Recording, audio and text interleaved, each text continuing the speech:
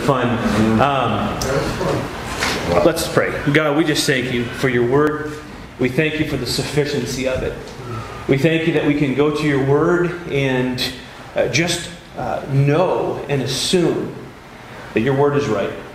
And when everything else seems to contradict it, when our thoughts, our ideas, the human wisdom, when everything may contradict it, we just know that your word is true and it is right. And we thank you for that. We thank you for the confidence, the anchor that is your word. And so this morning as we dig into it, I pray that we would just understand what it is that you have for us. That we would, by the power of your Spirit, make application of it to our lives. That you would change us and that we would be more equipped to be used by you to bring others to you and to bring glory to your name. I pray this in Jesus' name. Amen. So last week we looked at point number 1, which is every Christian is a what? A disciple. Every Christian. If you are a Christ follower here this morning, and Scott referenced the definition I gave you last week, a Christian is not the definition that we might find in our world today. I think 60% of Americans today still call themselves Christians. The percentage of those in America that are actual Christ followers is nowhere near 60%. I hope that you understand that. A Christian is all people who by faith alone, in Christ alone, have accepted God's gift of forgiveness.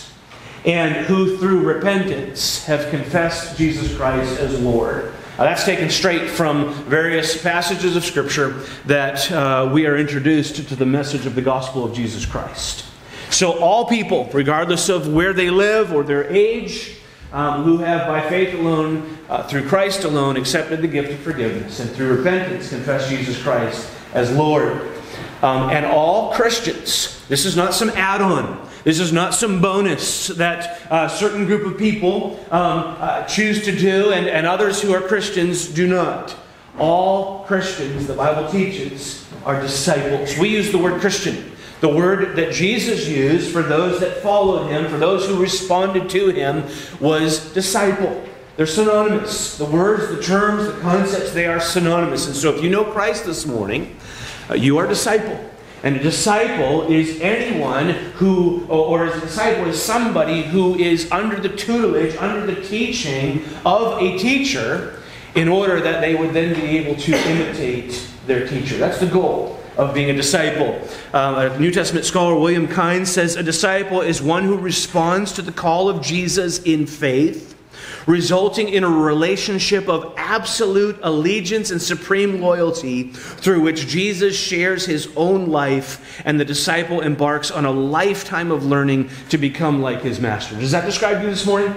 If you know Christ this morning, if you say, yeah, I'm a Christian, does that describe your heart and your desire this morning that you have embarked, through faith, you've come to know Jesus, and it has resulted in a relationship of absolute allegiance and supreme loyalty through which Jesus shares his own life and the disciple embarks on a lifetime of learning to become like his master? That's what it means to be a Christ follower. It doesn't make us a Christ follower. It doesn't make us saved. It is a result of being saved. It is a result of God forming in us. 2 Corinthians 5:17, if anyone is in Christ, he is a new creation. And part of being that new creation is walking in that newness of life and imitating Jesus Christ. And so here's what we get to this morning, point number 2. So every Christian is a disciple. Here's point number 2. And this is not, well, depending on your perspective, this is not necessarily good news. But it's the news that we need to hear. It's not news that we very often hear. Discipleship, point number 2, is costly. It is costly to be a disciple. There is no easy road to becoming like Jesus Christ. Now understand this. The work that God wants to do in us is empowered by his grace. Okay, there's no way that any of us on our best day could ever become even remotely more like Jesus Christ on our own. It is all by the power. It is grace that saved us. It is grace that keeps us. And it is grace that moves us into deeper relationship and likeness to Christ. But it doesn't remove from us personal responsibility. Paul told Timothy to train himself for godliness, to work toward it with the work that God empowered him to do. Paul speaks of his own life. He says, I beat my body, 1 Corinthians 9 says, and I bring it under subjection, lest by any means, after I've preached him up to others, I myself should be disqualified. Paul often uses terms that remind us of the work. Again, the God-empowered work. Don't ever get past that or miss that. But God has called us to this effort that is empowered by grace. And discipleship is costly. Yeah, Mike? Sorry to interrupt. I think your battery's dying. Oh, okay.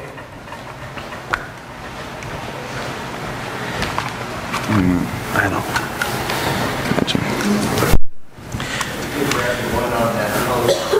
He's got it here. That's a technical difficulty. Yep. Yeah.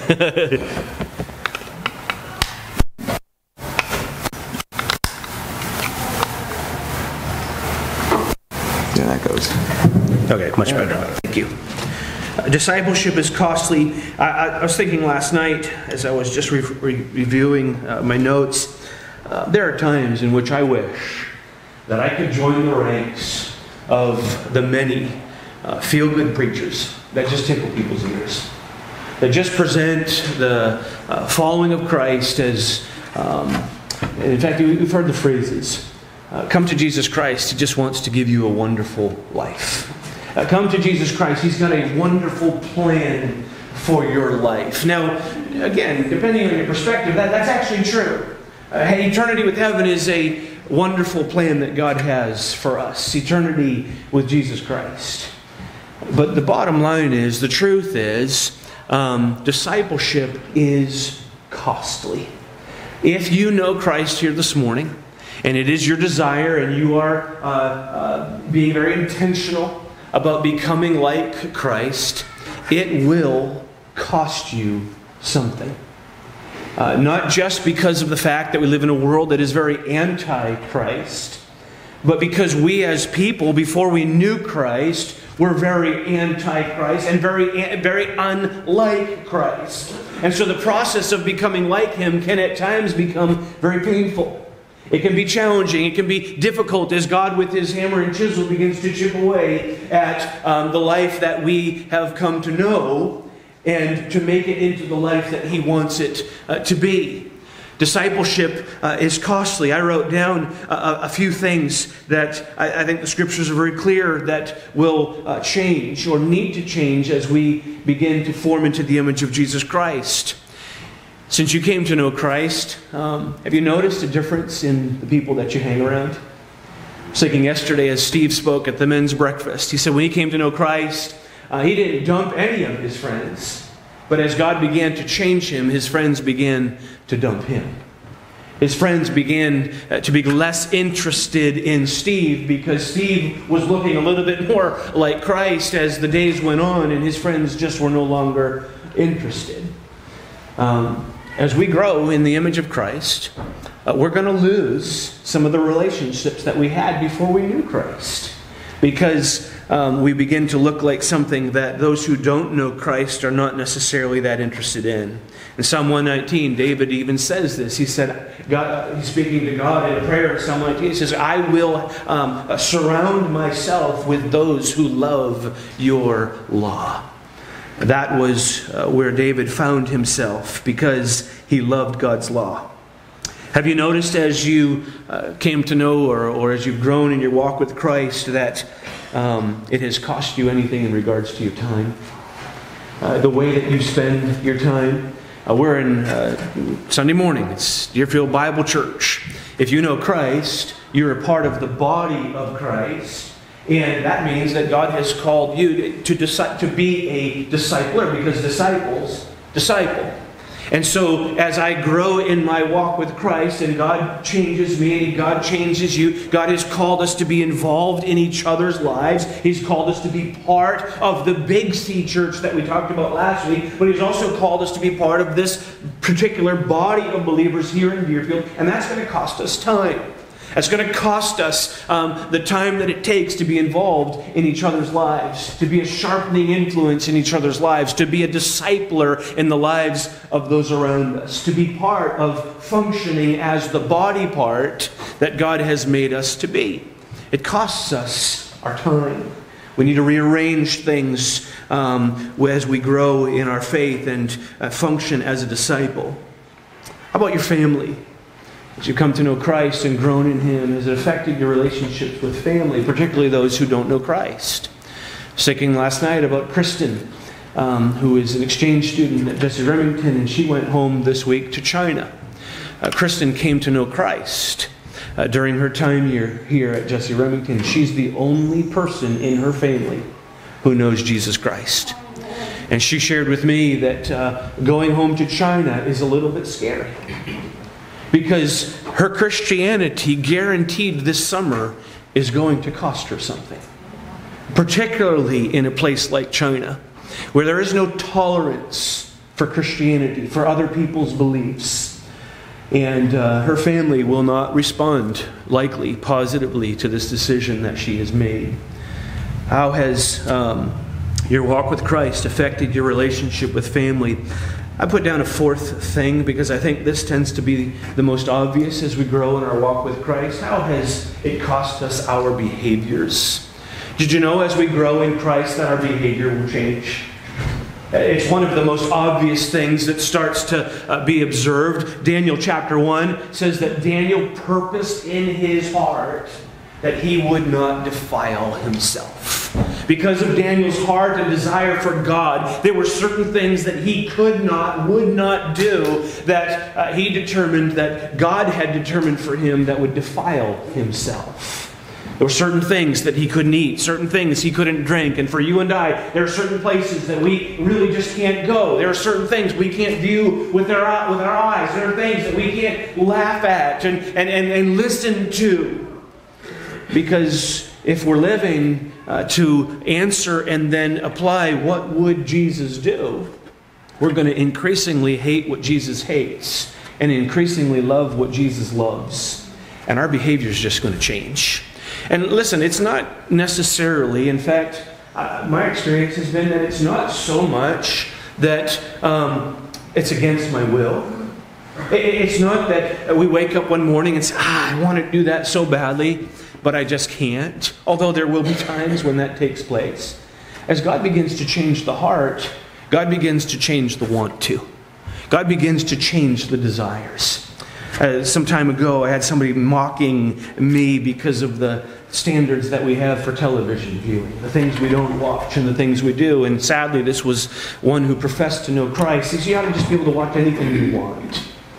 And I really didn't know how to respond at the time, but I thought about it later, and I thought, you know what? You're right.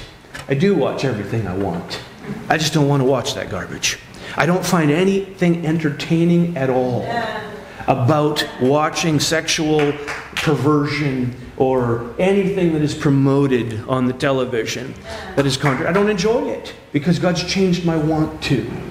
And as we grow in our faith, that's what God desires to do, and it costs us something. It costs the way that we used to live. Did you know that 10 of 12 of the early apostles actually lost their lives for Jesus Christ, gave their lives for Him?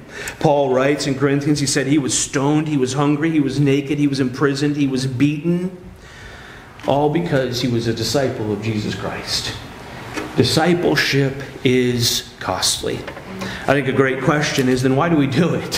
Why do we embark on this? Why not just pretty it up and throw away all this cost stuff and pretend that it's not the case like so many others do? I think Paul answered that question in Philippians chapter 3. He says, indeed, I count everything as loss compared to the surpassing worth of knowing Christ Jesus, my Lord. Discipleship is costly, but it's worth it, is what Paul is saying. Discipleship is costly, but when he stacks it up next to the worth of knowing Christ Jesus as his Lord, of that intimacy that forms in him with Jesus Christ, with the God of heaven, Paul says it is worth every bit of the cost that he experienced to know Christ. He says, "For his sake I have suffered the loss of all things, and I count them as rubbish, in order that I may gain Christ." As we grow in Him, God's desire for us is that the things that we once found as a treasure, the things that we once held dearly to, that those things we would remove our grasp from those, and we would understand that compared to knowing Christ, they are nothing more than a heap of rubbish. He says he wants to be found in Him, not having a righteousness of his own that comes from the law, but that which comes through faith in Christ, the righteousness from God that depends on faith. And then he wraps that section up with this, that I may know Him and the power of His resurrection, and may share in His sufferings, becoming like Him, even unto His death. Paul said, I want to become like Jesus. I want to become like Him even to the point of death, if that's what it takes. James MacDonald said years ago, he said, you see, the problem in America is that we've made it so easy to be called a Christian without becoming Christ-like. We've redefined what it means to become a Christian, but you see, we didn't define it in the first place, so we really can't redefine it. To become a Christian is to become a Christ follower. To become a Christian is to adopt a new lifestyle that says, what would Jesus do? What would He not do? And that is what I will do and what I will not do by the grace of God. Dietrich Bonhoeffer was a pastor during Hitler's regime. And he was an outspoken pastor, while most pastors were pretending like nothing was happening and being silent about what Hitler was doing. Dietrich Bonhoeffer spoke up. He opposed Hitler and his rule, and gathered many around him in the process of doing so. And as a result, was hung for his resistance. But Dietrich Bonhoeffer, before he was killed for that, wrote a book called The Cost of Discipleship. And in that book, Dietrich Bonhoeffer wrote about what we now know as cheap grace. He termed this thing called cheap grace. And then he went on to define it in the book. He said, cheap grace is preaching forgiveness without requiring repentance. Cheap grace, he says, is baptism without any kind of church discipline. Cheap grace is communion without confession. Cheap grace is grace without discipleship. I would suggest to you that more often than not, what is preached in America is cheap grace. It is grace without all of these other things. He goes on to say, costly grace is the gospel which must be sought again and again, the gift which must be asked for, the door at which a man must knock. He says it's costly because it costs a man his life. And it is grace because it gives a man the only true life. Grace, to follow Christ, to disciple, to be a disciple, will cost us our lives. I heard somebody say years ago to somebody else, they said, man, I'd give everything to have the walk with Christ that you have. And the person responded, well, I'm glad to hear that, because that's what it's going to take. You need to give everything. Dietrich Bonhoeffer made famous this phrase, come and die. That's what it means to come to Christ. To come and die. To die to everything that we once were and held to and held on to.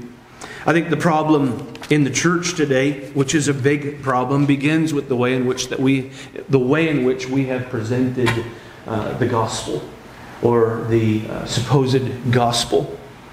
Have you ever noticed how different preachers today present the gospel than Jesus did? You ever notice how different today, if you hear somebody giving a quote gospel presentation, how unlike the way in which Jesus presented it is? You ever notice that? In fact, in Luke chapter 9, which is on the board here, Luke 9 verse 57, as they were going down the road, someone said to him, that is Jesus, I will follow you wherever you go. So here's a person, they're excited. That is probably, you'd think, just the words that Jesus wanted to hear from somebody. Jesus, I'll follow you wherever you go. It's at that point that a preacher here in America steps in and says, well, let me take you through a few steps, and then I will give you this assurance that you're on your way to heaven if you followed those few steps. Jesus, on the other hand, says, well, foxes have holes, and the birds of the air have nests, but the Son of Man has nowhere to lay his head. What is Jesus saying to this guy? Listen, you can follow me. I welcome that. But understand this. The foxes have holes that they can live in. And the birds have nests that they can live in. But this guy that you're saying you're willing to follow, there are times that I don't have a place to lay my head at night. And if you're going to be one of my disciples, there will be times in which you also will not have a place to lay your head. Are you willing to count that cost? Do you really want to follow me? Understanding that. The passage goes on. He says to someone else, follow me. But this person says, Lord, let me first go and bury my father. So here's a person Jesus calls to follow. And the person seems to have some sort of interest. They say, I want to follow you, but I'd really like to delay it a little bit because my dad is back at home and he's still alive. I'd really love to live out the rest of his days, and when my dad passes, then I'll be free to follow you. And Jesus says to him, leave the dead to bury their own dead. But as for you, go and proclaim the kingdom of God. Yet another said, I will follow you, Lord, but let me first say farewell to those at my home. And Jesus said to him, no one who puts his hand to the plow and looks back is fit for the kingdom of heaven. Those are hard words. Those are strong words. There's no encouragement from Jesus here. There's no bait and switch. Listen, let's just dumb it down and come to me, and then I'll reveal to you the real cost of this. Jesus just lays it all out. If you put your hand to the plow and there is any hesitation at all and you look back, then you're not fit for the kingdom of God. Jesus requires from you and I our complete and utter allegiance. He will not share the throne with anyone or anything. And listen again, I have to stress this. This isn't something you and I muster up. Salvation is God's thing, and He calls people to salvation, and He gives them the gift of repentance, and He gives them the gift of faith, and by grace He saves them. But you see, what has happened is we have dumbed down this message, and we've made it a message that's not biblical at all, and twisted it and turned it and left out things and added things. And so people respond to it because they'd be stupid not to, because who doesn't want to avoid hell and go to heaven? Jesus knows it's more than that. There's a cost to it. Yes, it is grace, and yes, you will spend eternity with me in heaven. But from the moment you say yes, I'm going to begin to chip away. And I'm going to begin to break you and make you into the image of Jesus Christ. Jesus does not mince words or pretend. He doesn't also accommodate people's preferences. I see that happening a lot today. I see people saying, listen, I would never, for example, believe in a God who would do what the books of Joshua and Judges say he did. He told his people to go in and kill men and women and children and to completely annihilate these people groups. I would never believe in a God like that. You know what the church is doing today? Okay, well then let's see how we can rewrite Joshua and Judges. Let's just throw those books out altogether in order to accommodate your preferences. I've heard other people say, I never believe in a God if I've got to believe that evolution is not real and not true. I would never believe in a God that supposedly spoke the world into existence, and so the church has accommodated that. Well, let's just throw out the book of Genesis, and there's no end to it. There's no end to accommodating of people's preferences. If we're not going to believe in the God of the Bible, then we just can't believe. If we're not going to come to God at His terms, then we simply cannot come to God. It's His way or it is the highway. In Matthew 16, verse 24, Jesus told His disciples, if anyone would come after me, let him deny himself, or this translation says, if anyone wants to be my follower, you must turn from your selfish ways, take up your cross, and follow me. Take up your cross and follow me. Where was Jesus going when He took up His cross? To Calvary. He was going to His death. Jesus says, listen, if you want to follow me, there is a death to self that has to take place. There is a death to the old life that has to take place. He says, if you're going to follow me, there is a denying of self and a taking up of the cross. Romans 12, we had it on the board. Do not be conformed to this world. God calls us in that passage to be a living sacrifice. A sacrifice is dead, right? But we're called to be a living sacrifice. It's costly, it's painful. He's called us to take up our cross. I came across an advertisement for the Pony Express, and some of you recall hearing this before. When the Pony Express began, they knew that it was going to be a dangerous task for these young men to be traveling across the country delivering mail. And they didn't want any babies. They wanted crybabies. They didn't want anybody chickening out halfway through. And so they just said, we're just going to lay it out on the line and let people know, here's the cost of it. And so this was the wanted poster for the Pony Express. Young, skinny, wiry fellows, not over 18, must be expert riders, willing to risk death daily. Orphans preferred. That was the advertisement for the Pony Express. What was obviously the purpose? So that nobody got there. So, boy, this is really hard. It's really cold out there. There's bandits out there. I don't think I want to do this anymore. If you signed up for the Pony Express, you were willing to die. And that's the same thing that Jesus is doing here in Matthew and in Luke and in all four of the Gospels record these accounts. He's calling people to a death to self so that we don't get halfway into it and say, you know what, I don't think I'm interested anymore. I don't think this has any real interest in me. It wasn't what I anticipated. Whoever, verse 25, whoever would save his life will lose it, but whoever loses his life for my sake will find it. A lot of people want to just hang on to their life. A lot of people just, here's the problem, we place our trust in the things of this world. We place our trust in whatever it might be, money, fame, popularity, pleasure. And we think that somehow those things will be the things that will give us hope and life and will deliver for us. Jesus says, if those are things we're going to hang on to, if we're going to hang on to our life, we're going to lose it. We're going to spend an eternity in hell apart from God. But he says, those who are willing to give up their life will find it. For what will it profit a man if he gains the whole world and forfeits his soul? Or what shall a man give in return for his soul? Right back to Philippians chapter 3. Nothing can compare to the worth of knowing Christ Jesus as our Lord. Nothing can compare with it. Jesus had a conversation with the man that we had on the board, the rich young ruler. You remember the conversation? He comes to Jesus and he says, a good teacher, what must I do to inherit eternal life? What does Jesus respond to him? Not a response that we ever hear here in our Western culture. In fact, I heard a quote, gospel presentation just this week that didn't even remotely resemble the gospel presentation in the Bible. And sadly, many responded to that. And the preacher said, if you just responded to that, you're on your way to heaven. No. If you don't give the gospel and somebody responds to something that's not the gospel, you can't tell them that they're on their way to heaven. It's sad because I've met so many who have thought that they were saved and were not because somebody sold them a bill of goods. The rich young ruler says to Jesus, what must I do to inherit eternal life? Jesus says to him, listen, you're rich. Sell everything that you have and take the money from the proceeds and give it to the poor. And then you'll have eternal life. It's a confusing passage because it sounds like Jesus is saying to this guy, listen, you want eternal life, you've got to earn it. That's not at all what Jesus is saying.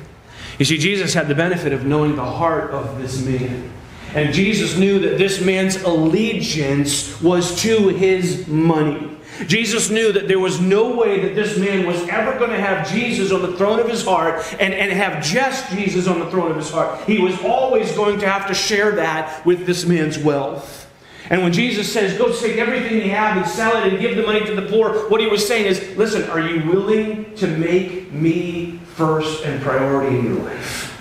Because if you're not, you cannot have eternal life. And the Bible says that man walked away sad because he was not willing. In fact, the Bible says it's easier for a camel to go through the eye of a needle than for a rich man to be saved because of that confidence and that hope that is placed in their wealth. In Luke 14, Just in case you think that they're just kind of picking portions out of Scripture, it's all over the place. Luke 14, great crowds accompanied him, that is Jesus, and turned and said to them, and Jesus said to them, if anyone comes to me and does not hate his own father and mother and wife and children and brothers and sisters, yes, even his own life, he cannot be my disciple. We don't hate. Of course, Jesus doesn't want us to hate. We interpret Scripture with Scripture, and we're to love God with all our hearts. Listen, if you do not love me more than those, to the point in which somebody could discern, but you hate them compared to your love for God. He says, you cannot be my disciple. Whoever does not bear his own cross and come after me cannot be my disciple. And then he breaks it down and just really nails it on the head. For which of you, desiring to build a tower, does not first sit down and count the cost, whether he has enough to complete it? Listen, if you and I were going to go build a tower, we'd take out a paper and a pen and we'd start writing down the materials. And here's what the materials will be, and here's what it's going to cost. And then we take out a schedule. Here's how long I think it's going to take. And so here's how much I'm going to have to pay the laborers. And here's how much I'm going to have to pay the skilled guys. And before we ever started the tower, we want to make sure that we had enough funds to complete it. And he goes on to say, otherwise, when he's laid a foundation, he's not able to finish, and all who see it mock him, saying, this man began to build and was not able to finish. For our sake, and for God's sake, God doesn't want people starting on a path that they're not going to finish. You know how many people I've met and spoken to that say, listen, I tried Jesus, and he did not deliver, and so I walked away. Not only does that give disillusionment to the person, but it's a terrible testimony for Jesus. As they share that, as they live that testimony in the presence of their children or their spouses. Jesus, I tried Jesus. He didn't deliver. You know what 1 Peter says? 1 Peter says those who put their trust in Christ will never be let down. They'll never be ashamed. There's no such thing as we give our hearts and surrender our lives to Jesus Christ and he doesn't deliver. There's no such thing as that. I had occasion to introduce somebody to, or not introduce, but reintroduce somebody to Jesus. And they said that very thing. I tried Jesus. 20 years ago, I tried Jesus. And he didn't deliver. He's never changed me. And I brought him to 1 Peter. His name was Al. And I said, Al, listen, 20 years ago, either you lied or God lied. Either God saved you and didn't change you, which is a lie, and he doesn't do that, or you just went through some phony set of man-made guidelines and never really got saved, and you're expecting God to change you, and you're not even one of his children. You're not even born again. 2 days later, he showed back up on the job with tears in his eyes and said, I'm born again for the first time in my life. But 20 years of disillusionment, 20 years of thinking God did not do what he said that he would do. He goes on in verse 31, what king going out to encounter another king in war will not first sit down and deliberate whether he's able with 10,000 to meet him who comes against him with 20,000? If not, while the other is a great way off, he sends a delegation and asks for terms of peace. So therefore, any of you who does not renounce all that he has cannot be my disciple.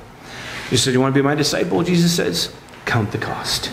Count the cost before you become a disciple. Kyle Idleman says the biggest threat to the church today is fans who call themselves Christians but aren't actually interested in following Christ. They want to be close enough to Jesus to get all the benefits, but not so close that it requires anything from them. Here's how Paul put it in Ephesians 4. This I say and testify in the Lord that you must no longer walk as the Gentiles do in the futility of their minds. Listen, our minds aren't futile. We know Christ. We've got the Word of God. We've got the very words of life at our disposal and the Holy Spirit to impart those words to us. Paul says those who don't know Christ, their minds are darkened. There's a futility in their thinking. That's why they live the way that they do. He says you ought not to live like them. They're darkened in their understanding, alienated from the life of God because of the ignorance that's in them due to the hardness of their hearts. They become callous. They've given themselves up to sensuality, greedy to practice every kind of impurity. But that is not the way you learned Christ. Assuming that you have heard about him and were taught in him as the truth is in Jesus. That's a big assumption.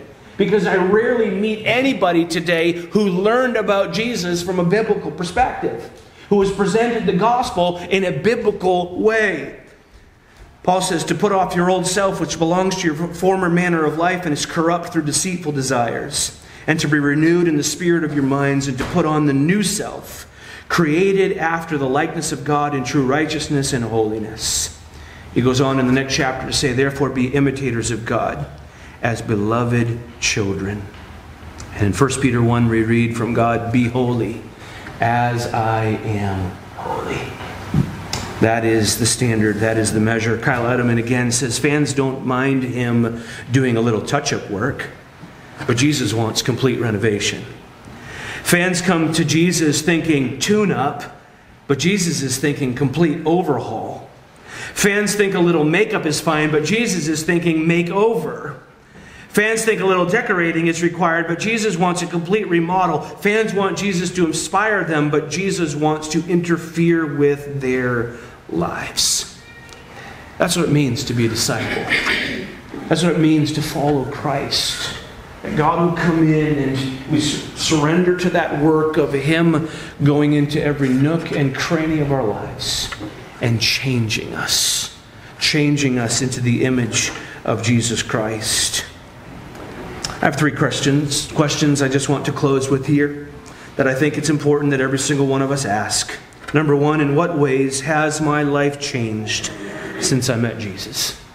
In what ways can you personally identify that your life has changed since you met Jesus? David Platt is a preacher, and he uses this illustration. He comes in to preach, and he was said to them, he says, now imagine, and he just looked normal. He was dressed nicely, and he just looked ready to preach. And he said, imagine if I came in here and I was a half an hour late.